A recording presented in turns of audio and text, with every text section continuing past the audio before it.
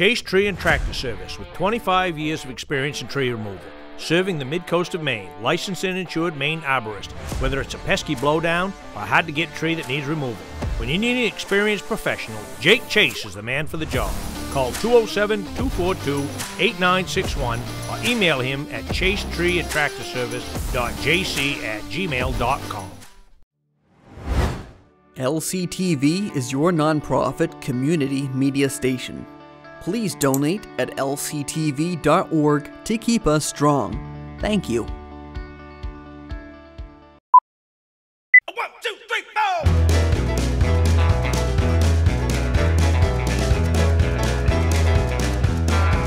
Well, I've been rolling in since the clock came Monday morning. From the end of the week, I'm bound to blow. Breeze walking through the honky-tonk like a pack of wolves now. Order up around the shops and it's away we go.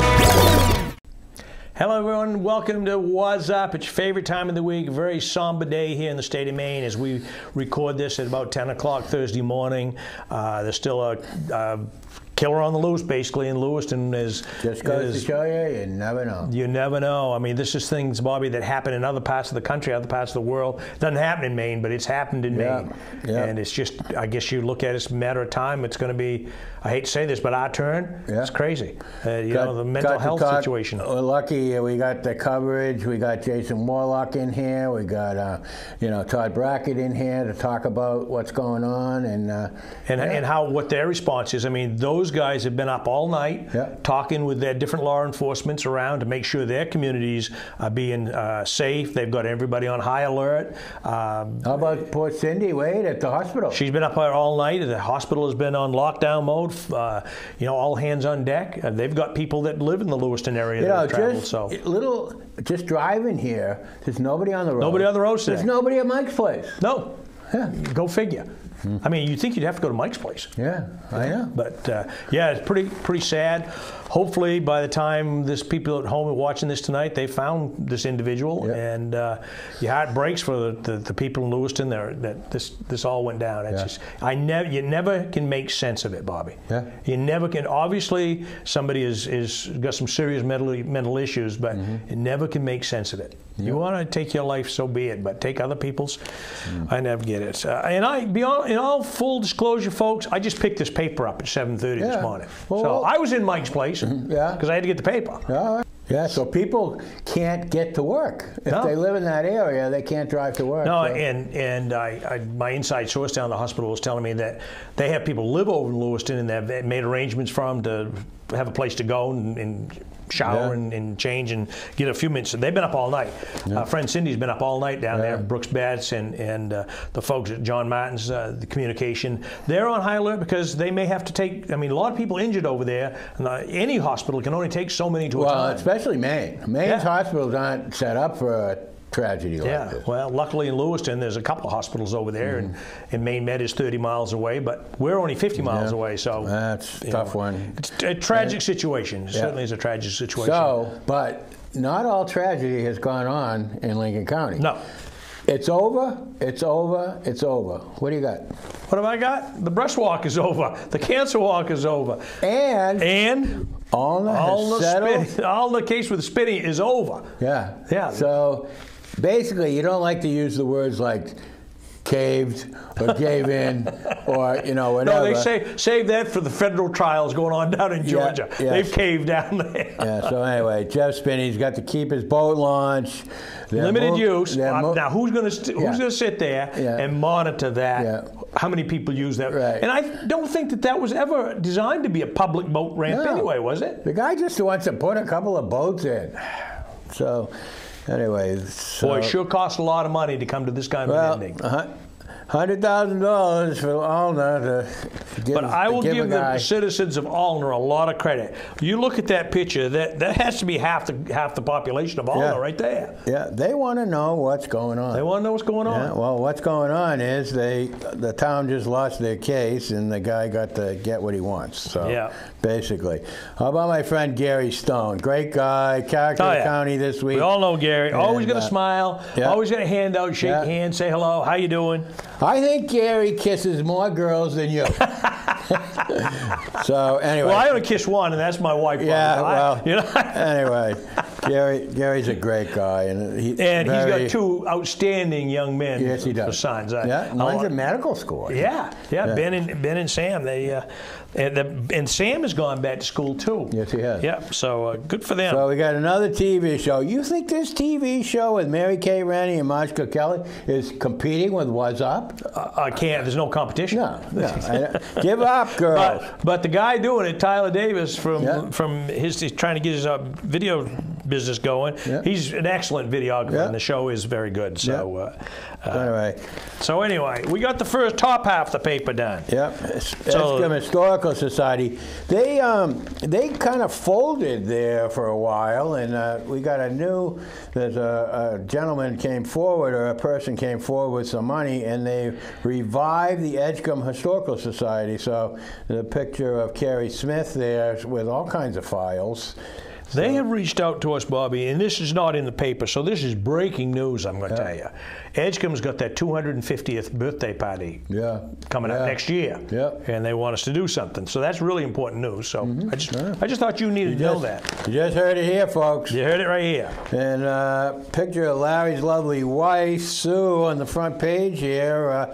She's very involved in the cancer walk this year. And she's a cancer survivor. They're talking raise 40 grand? They raised 40 grand, Yeah, good for them. She did a great job. It because of the weather. They switched it to the YMCA, and kudos to the Y. Kudos to Casey Clark, Kelly, and all her team down there. That her maintenance folks, Ron and Jeff, and all those guys. They just made it happen. And it wasn't until the last minute. You pick up the phone, you call the Y. Listen, we're in a jam here. Yeah. Come on in. Yeah, and it worked out great. I mean, it was Saturday. I think it was Saturday afternoon. The whole thing got changed around, and it was great. I know I enjoyed it. I'd be the MC of it. We were warm. I've done it in the rain, Bobby, and it's not a lot of fun. Yeah, right. So it was a lot of fun, and my buddy Orville Lee played a little music, and they raised a pile of money, and a good time was had by all. Well, how about the water at the Madomic Middle School? First of all, they had to close a while back because of contaminated water. And now they had to close for a week because of a bad pump. And, the way of the world now, years ago, 5 years ago, the pump went bad, you'd have a new one by the end of the day. Well, those days are over. Well, my wife's Head Start program up in Augusta Gardner area, they lost a boiler in one of their schools yesterday, day before yesterday, Monday, and that's 6 to 8 weeks before they can even get a boiler, let alone install it. So what do you do with 30 or 40 kids that are in a school? They got to displace them all. Thankfully she has other schools around the Augusta Garden area, but that's 30 or 40 kids being displaced. I mean, she worked from daylight till dark plus yesterday with her team moving kids around and equipment and stuff, and I'm just crazy. You get into a situation, that's emergency. It was an emergency. That's an emergency. It was an emergency, and it was all hands on deck for her school, and maybe, we're talking kids, babies up to 4 years old. I mean, maybe they make the boilers in Kansas or something and have to send I can go to Kansas and back in less than 6 weeks. Yeah. I can probably back up to Kansas and back in less than 6 weeks. 2 days. Yeah. 2 days out, 2 days back, and I'm my boiler. Yeah, there you go. Yeah, so I don't know. Down in Newcastle, of course, they got this historic review ordinance coming up. And I'll tell you, from the people I've talked to, they're not a bunch of happy campers about this. It's not happening this year, I can tell you that. Yeah, they think they're, I'm not going to use the word chickening out, but I will say chickening out because they don't want to deal with it this year. They got too much on their plate. Yep. They got the Lynch Road culvert. And speaking of the Lynch Road, they're going to put a bridge, I think, out to Lynch Road. Because that culvert's been a problem for years. Well, they've replaced that bridge. I don't know, Seth Hager told me like 20 odd years ago they replaced that bridge, and then the state wanted to put a culvert in because you have to go state monies in there. They put a culvert in. It's washed out. I think he said this is the second time or third time it's washed out in 20 years. And so they're going back to a bridge. Yeah, good. Yeah. Who are these people that engineer this kind of stuff? Can you imagine how much money that's cost? I mean, that's $1 million job over there. Yeah. Well, plus a bridge is going to be more, but in the long run, it's the way to go. Yeah, and then we'll never have to do it again. Yeah, so I don't know. And it opens that waterway up a little bit for canoes and stuff to get up. I just want to let you know, Larry, we've covered the first page. Finally. Only took 10 minutes to do it, but that's all right. As soon as I am ill prepared to read this paper today, Bobby. Yep. I can't even get the page open and turn it. Well, what you want to, because you really got to open that page, because now we haven't, who knew that there would be such a thing as a fragrance bar? You know? I know it. You go, you walk in, they say, Larry, you want to go have a smell? Yeah. And you go down, you walk down, and you smell all different types of fragrances. But anyway, they have this down on Hodgson Street. So it's Dujardin is the name of the shop. So you go into Dujardin, and whereabouts on Hodgson Street? There's only like 3 houses on Hodgson Street. It's in somebody's garage, I believe. Oh, yeah. So anyway, it's 2 Hodgson Street. Oh, that's the first house on the right. Yep. I used to live in that house, Bobby. You did? I did. Yeah. I lived there I'm surprised they got the smell out of it. Yeah, that's right. It's amazing. It's amazing. Huh. Well. We got an Army Basic Training grad, Zachary Hanna. He's a Lincoln Academy grad. He's graduated from basic combat training at Fort Moore, Georgia. His parents went down for the award. How about Holly Stover, huh? Holly's a great gift to this Lincoln County, I'll tell you. She's got the Citizen of the Year award from the Booth Bay Region Chamber, and also we got Kate Rice down there. She's the winner of the Educator of the Year. Couple of winners in Booth Bay. Yes, they are. And, yeah. We didn't talk about that Faith the hippo at that cancer walk. Yeah. She was character. I'm not sure who was in the hippo costume, but she was a character. Had a good time. Had a real good time. Yeah. Yeah. I'll tell you, this American Song Dog, it's a presentation. I know people have gone to this presentation. Yeah. This guy is Jerry Vistian. He's an authority on coyotes, and he gives a talk about coyotes in the First Congregational Church Fellowship at 28 High Street in Wiscasset. They're going to have a talk by Jerry Vistian. So anyway, it's going to be 12:30 and Thursday, November 2nd. Yeah. I think he spoke at the Scudumpha. I think he gave his talk at the Scudumpha and somebody saw it. So anyway, Oxbow Brewery up there just north of me in Newcastle, they're going to have a show noon to 6 on Saturday, October 28th. That's this Saturday. And it's with crafts, all different crafts and artisans from the area. And they're going to bring their goods up there. And I'm sure there'll be some interesting things. Yeah. So Wiscasset's got a couple of planning board situations. They got Tucker Chevrolet down in Waldoboro wants to come in to Wiscasset. They want to, it's over by Big Al's area, over by there, and they want to put a car dealership in there. And they're dealing with the setbacks and all that. And they got another gentleman. Are they going to build it? Do they want to build a? I didn't read that whole story because I just started this paper. It might be just storage. I'm not sure, but. Anyway, I wonder if it's the old Napa building over there. That's got a pretty big parking lot. Yeah, it might be. And they could even do a 1 or 2 bay garage there if they wanted to. It might be. And, or just tear it down, start over. But there's not a lot of room, but you could certainly put 20 vehicles up there. Wiscasset has a 75-foot setback from the property line, and I think they got to waive that. They said something like maybe they got 70 feet. But the other thing is Jeremy Myers, he wants to put in a tap room, but it sounds like he just wants to sell beer and take it away. Yeah, maybe. Yeah, it's not. I don't think it's on-premises consumption. Yeah, I don't know. See over there in Waldoboro, the Rockland Savings Bank's not closed because they don't have enough people to staff it. Boy, I tell you. You don't see that very often. No.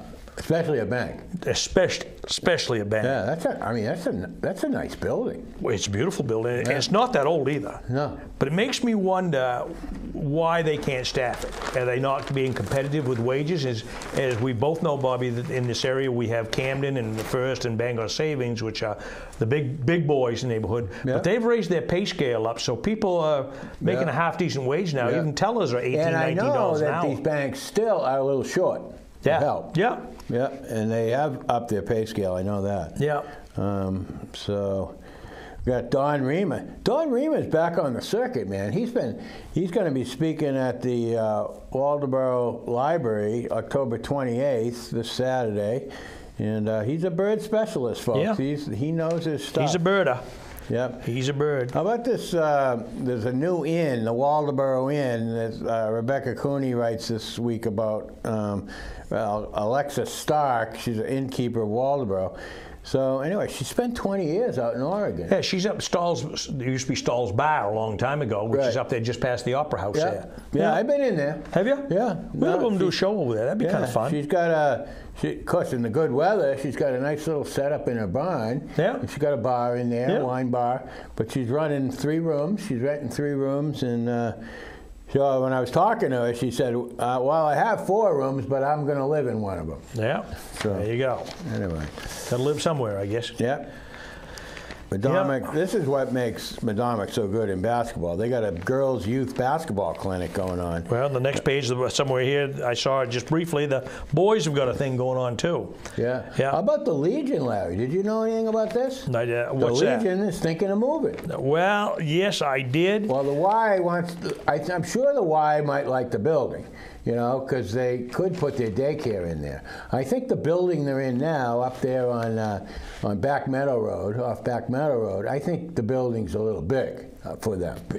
I would agree with you. Yeah. What are they going to do with it? And it certainly is out of the way. Yeah. They own that. Well, I don't know if they own it now, but the Y is trying to buy it. That's just kind of like an iconic place in town. Yeah. You say to anybody who's lived here any more than 6 months or a year, the American Legion, Damascus Route 1, they know exactly where you're talking about. Correct. But it's big enough. It's big enough, but it's not too big. Yep. This other building is huge up there. Yeah. I mean, there's a lot of room. Well, they got a big downstairs. The commander, the Post 42 commander, that's the number of the Legion, Brian Coffin, he's talking to Nobleboro Selectmen about, relocating to that building. He's talking about an entertainment license and a liquor license and a thing that Nobleboro's not too educated on that kind of stuff. No, they're not. No, but they don't have any ordinances against it either. No. So I don't know. It would be a great thing for the Y. It really would. Absolutely. To have the daycare right there. Absolutely. Yeah. Absolutely. So, and I think it's the right size. And plenty parking and whatnot. And, Yep. They've got the facilities upstairs and downstairs, bathrooms, and they've got a lot of things going for it. Yeah. Especially with a really full staff. One thing I wanted to mention to you, Larry, and this is your chance. You can learn to knit. You can go. I already know how to knit, Bobby. Well, then, do you? I do. Okay. Well, let's put it this way. I did 50 years ago. Yeah. Well, it's like I could knit pot heads. I could knit mittens. It's like riding a bike. Yeah. Well, really? I don't know. I haven't picked up a set of needles for a long time. If you know how to knit, then you can jump right into the knitting circle along the way. Maybe I might do that. I felt for you because I thought you didn't know. So they're going to have an instructor there on November 6th. My great-grandmother taught me how to knit when I was about 10, 11 years old. Yeah. Yeah, pot holders. I was a good pot holder guy. Yeah, we had to put the thumb on. I couldn't do the thumb. Well, every time I burn my hand on a pot, I'll think of you. There you go. Yeah. I'll knit you some pot holders. Yeah. Now, what do we got here?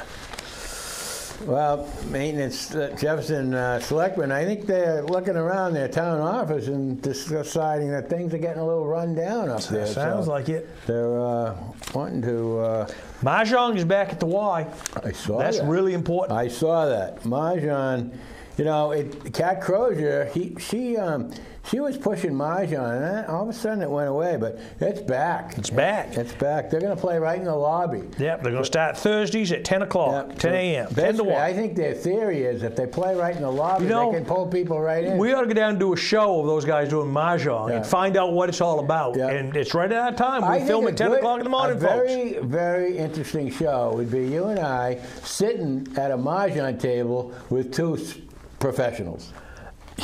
You want everybody to know how really slow we are about picking things up? Yeah, actually, I take that back. I don't think we should do that. No, but that wasn't one of your better ideas. I could do better than that. Yeah. But Glenn Chadbourne outdid himself. Yeah, he did. That picture is like, how long does it take him to do something like that? I don't know. Yeah. So. Where's he come up with the ideas? Well, that's he goes to Mike's place every morning. He does. He goes to Mike's place. Yeah. That's where he gets them. Well, probably. So anyway, the Mary Sheldon writes about how satisfied she was with Applefest this year, and nobody wants the private electric company. So I don't. The letters. You know why I relate to, Bobby, is I'm not saying that those private electric companies don't work good, because there are some in the state, but it would be like Hager Enterprises that does a great job plowing the road, trying to plow the whole state. They don't have the manpower. They don't have the infrastructure. They don't have the plan to do it. Yep. I mean, Central Maine and Versant and Bangor Hydro have been around for hundreds of years. They got it down to, you might not like the way they fix the wires and all that all the time, but they got it down to a science and how to do it. Editorial this week, of course, it's about Mr. Spinney's boat ramp. I kind of disagree about it being a democracy, a democratic decision.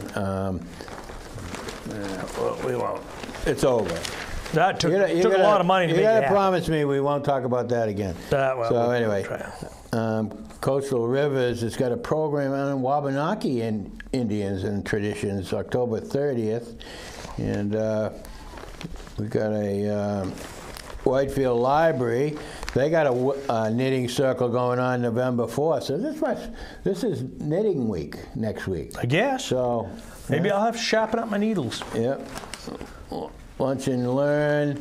The Region Chamber of Commerce is going to do a thing on fraud detection. Yeah, we don't have big numbers, and I've actually got a little insight on that because I talked to Tammy Plummer. We've had her in for community conversations, and it's fascinating. Yeah. It's a fascinating topic. It's fascinating what these banks have to do to protect your accounts and whatnot, and how they have people every day that are working on this stuff. Yeah. And it's crazy. So I mean, we got 5 different banks that are going to sit down and talk about it. It's $15 luncheon. You get a lunch out of it. Yeah, folks. It's upstairs at the Rising Tide, and I sure hope we get 8 or 10 people, or a dozen people, a couple dozen people in to sit down and see it, because it's going to be a fascinating talk. And if we don't get the numbers, we won't do it. But sure hope we can. And the domestic violence, there's going to be a talk on that down to the library, and we may go down and film that too. Yeah, they've done a good job on promoting that. That's it's called Break the Silence. And that's going to be down at the library, Larry? Yes, Potter Hall. Yep. Yeah, in fact, I may get down and speak to them today about getting that done. Yep. Yeah, what else we got here? Midcoast Hall of Fame. You know these folks? Matt McKenzie? I do. Matt McKenzie was quite a basketball player. He was. And Missy Williams. What was Missy's claim to fame? Female Athlete of the Year, finalist in Link County News. So she, let's see, Missy, let's see. Yeah, Sports Hall of Fame. Dana Dow, he got named Midcoast Sports Legend. Yeah. He's a legend, all right, but I didn't know that he ever played sports. Well, he does a heck of a job with the Midcoast Hall of Fame. He does. And he dedicates a certain section of his building over there to He does. Yeah, we actually did Hall of Fame coach Jim Graffam over there, Waldoboro native. Correct. One of the first Talking Town Talk shows I ever did. So the old Juniper Hill School up there in Alna, there's an art retreat center is being proposed up there. And Abigail Goldberger and husband Kevin O'Shaughnessy, they're seasonal residents of Alna in San Francisco, California. Unbelievable. You know what Dana did do? He did do the scorebook at Madomic Valley for quite a while. Come to think of it. Yeah. Well, I don't know. Is that qualify to being in the Sports Hall of Fame? How about Bristol? Geez, they got $18,000 fine. Yeah, wow. Bristol. Before Rachel Bizzarro took over, they had I guess they had an interim, or they had no town manager, or something like that. And so anyway, they didn't put in W-2 forms. So 164 W-2 forms were not submitted on time. So. Anyway, they're probably, the chances are they'll get that switched around. Yeah, if they're going to wait though to hear from the IRS, they're going to wait a long time. Wait a long time. Yeah. We only got a couple minutes left here, Bobby. We got to talk about this Medina Valley football team. Tough one. Oh man, I watched that game. That was a tough one. Tough one. But I guess that Oceanside quarterback. He's the real deal. He's the real deal. He's a heck of a basketball player too. Him and his brother. But it was a back and forth game, and but Medina could never quite get ahead. You know, when they had a chance to stop them, they couldn't. You know, but yeah, tough break. South Bristol undefeated down there in soccer this year. Good for them. Yes, sir. 10-0. Yeah. Yeah. Morse eliminates the Lincoln Academy girls. And we've got the Medina girls are going to play Saturday at noontime. I think we're going to go live stream that. Okay. So that will be out for people to see. The boys, I don't know how the Lincoln Academy boys made out last night. Does it say anywhere here in the paper? No. I know the cross-country team did very well. Elliot O'Mahony, he plays sixth, and their cross-country team is going to the state tournament. They play sixth in the Twin Brook Recreation Tournament. So, Great Salt Base soccer team, they lost to Camden Rockport in the semifinal of the bus line. So. Chicken pie supper at the Whitefield. Look at that, the Whitefield Grange Hall up there. Yeah. Yeah, last year it was takeout only, but this year there's no takeout. Sit down and enjoy yourself. Baked bean supper, the Edgecombe Community Church. What's the day of that, Larry? That is November 4th. That's a week from Saturday. Yeah. And the same thing, there's going to be a community church at Edgecombe's going to have a. And then there's a cornhole tournament. Yeah, and the Lincoln Academy, they're building their own cornhole. Cornhole, what do they call them? Cornhole games. Yeah, something like that. Cornhole board. Yeah. Yeah. And a nice story about Dennis Hilton. He was Business Person of the Year this year. And it's really nice to see that Medina High School has a outdoor club where these kids go outdoors. Yeah. And so they could piggyback onto Haley Beeson where her Hardy Roots is going on. Yeah, a tip of the cap to our friend Lydia Kraft. She got the Maine Social Worker of the Year award. Good for her. So anyway. You got your we got to wrap this up, Bob. We only got 10, 15 seconds left here. Have you got your Halloween costume all ready to go? Yeah, I'm going to put my hat this way. There you go. Yeah. You going to tip your glasses too? Yeah, I got new glasses. Folks, you've heard it first. So if you see a guy walking down the street with his hat cockeyed, that is Bobby in his Halloween costume. The Mayor Mills, Bobby Whear over there. I'm Larry Sidelinger, Dinah Day behind the camera. TV Toby is home today with Mama. So that's all for us folks here at LCTV. We'll see you next time, folks. Chase Tree and Tractor Service with 25 years of experience in tree removal.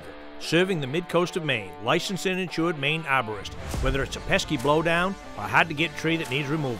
When you need an experienced professional, Jake Chase is the man for the job.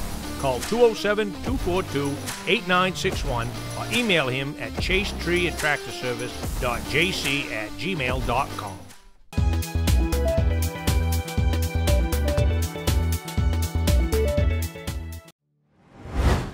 LCTV is your nonprofit community media station.